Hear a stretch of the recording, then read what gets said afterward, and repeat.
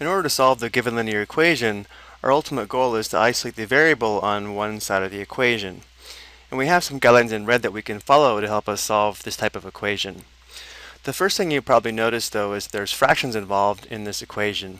So if we follow the guidelines, the first step would be to clear the fractions. So I'm actually going to solve this equation two ways. One way following these guidelines, and then a second way working with the given fractions. So if we want to clear the fractions, we want to multiply both sides of the equation by what would be the least common denominator, looking at our fractions with a denominator of 5, 3, and 4, which is the same as determining the least common multiple of 5, 3, and 4, which is the smallest number divisible by 5, 3, and 4, which would be 60. So for this first method, we're going to multiply every term by 60 in order to eliminate the fractions. I do want to point out, if you have a hard time determining the least common multiple of the denominators, we can just multiply the denominators together. Notice that 5 times 3 times 4 is 60. Now this product isn't always the least common multiple, but it will give us a common multiple that can be used to clear the fractions. If it's not the least common multiple, that just means it does require additional simplifying. And since all of these products involve fractions, we're going to put the 60 over 1 like this. Looking at this first product, notice that 5 and 60 do share a common factor of 5. There's 1, 5, and 5, and 12, 5, and 60s. So the result here would be 12x over 1, or just 12x. Here, 60 and 3 have a common factor of 3. There's 1, 3, and 3, and 23s and 60. Again, notice the denominator is equal to 1, so we're left with just 20 times x, or 20x. So we have plus 20x equals, here 60 and 4 have a common factor of 4.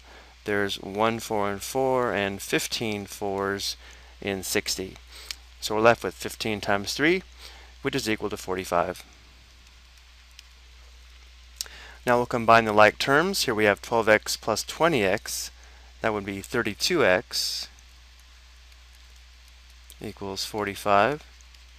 And now to isolate x on the left side, we'll have to undo this multiplication, so we'll divide both sides by 32. So 32 divided by 32 would be 1. We have 1 times x, or just x, equals 45 over 32, which does not simplify, so we'll leave it as an improper fraction. If we wanted this as a mixed number, we'd have to divide 45 by 32. There's 132 and 45 with the remainder of 13. So this would be equivalent to 1 and 13 30-seconds.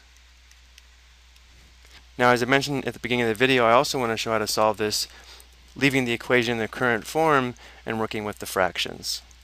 If we wanted to combine these two x terms, we would have to obtain a common denominator. And if we have a denominator of 5 and 3, the least common denominator would be 15. So we could multiply this first fraction by 3 over 3 and the second fraction by 5 over 5 to obtain the common denominator of 15. So now we'd have 3x over 15 plus 5x over 15 equals 3/4.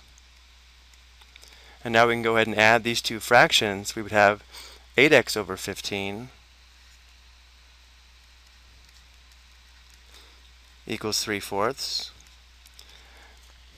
And then to isolate the variable here, we could multiply by the reciprocal of 8/15, which would be 15/8. And this would give us 1x, or just x, on the left side of the equation. So we'd multiply this by 15 over 8, again the reciprocal of 8/15, and then the same on this side of the equation.